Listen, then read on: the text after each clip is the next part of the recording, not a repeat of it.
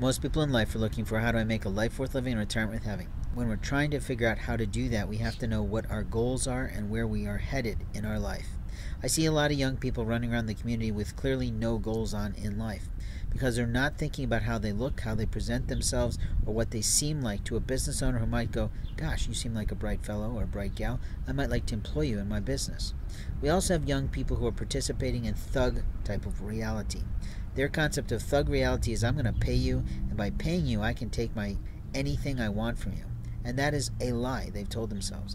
It is an old slave owner's concept in a way, but it's worse than a slave owner. It's one of those people that says, I'm going to human traffic you. I'm going to sexually assault you. I'm going to prey upon your life because you're impoverished. You don't know me from Adam, little person. And that's what I usually say to people. And I sort of prove it in the intellectual conversations that I have with people, that they are not blown away by me, but they're like, okay, he's nothing like those people there. And they know that once they talk with me. The problem is the players in the community don't like that. They try really hard to be like me. They literally listen on their phones to videos that I make. And I wonder who the hell gave them the video channel. I never gave them that.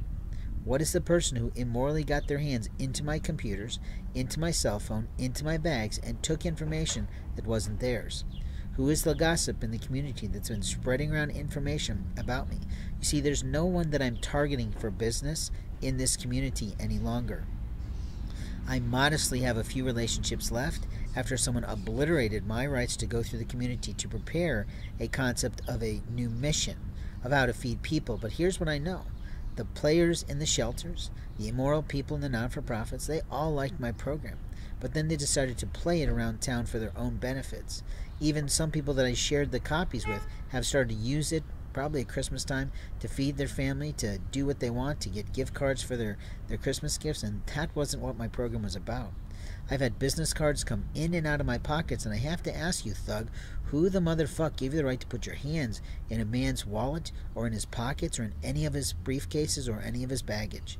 Do you really want that happening in your world, at your house, in your things? How do you feel about that? You see, if you do it to others, be clear that the golden rule is true, that God will do that to you.